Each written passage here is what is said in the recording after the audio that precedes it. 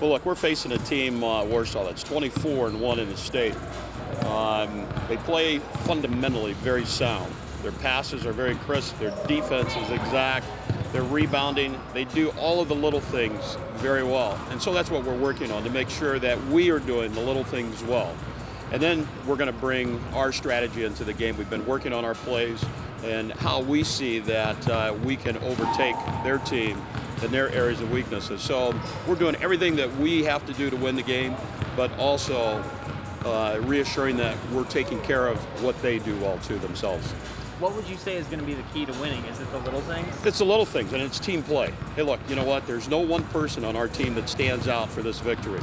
It's going to take a team effort, and we've been practicing that all year. We've been working on that all year. I think that is the reason we've been very successful, because we're not stingy with the ball. Our players know that our strength comes in numbers, and that's the 5 people on the floor at any one time. So that's what we're focusing on, that we have a team effort, and we feel strongly that's going to be the difference in the game.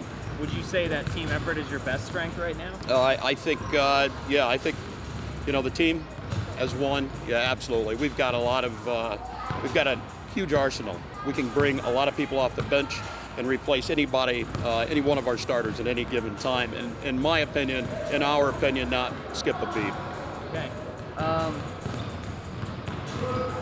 When I spoke to Juanita last week, she brought up that you guys have had so few home games that it's really prepared you for an away game situation. Would you say that that's the case? I think that's part of her strategy. The coach's strategy realizes that we have got a great team here assembled. And I think she, through her foresight, realized that there is an opportunity to play outside of our gym the majority of our games to prepare us just for these types of eventualities: semi-state, regional, sectional, and in fact state. So we're preparing ourselves to play outside of the confines or the familiarity of our gym. It's part of her strategy, and I think it's, in my opinion, again, in the team's opinion, it's a winning strategy. Okay. Anything I didn't ask you about you want to talk about? Well, you know what? I talk about the team being one, but I got to tell you, our student body and our fans, the support that we get from them is second to none. And I believe they were our 6th man last week in Kokomo. They did a great job. We appreciate their support, and we're looking forward to tomorrow, because it's gonna make a difference for the team.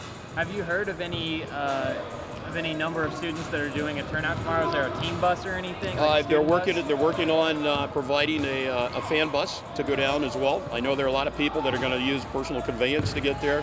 We should have a very good representation of South Side and the city of Fort Wayne there. And if you haven't bought your ticket, come out and support us. Awesome. Thank you very much.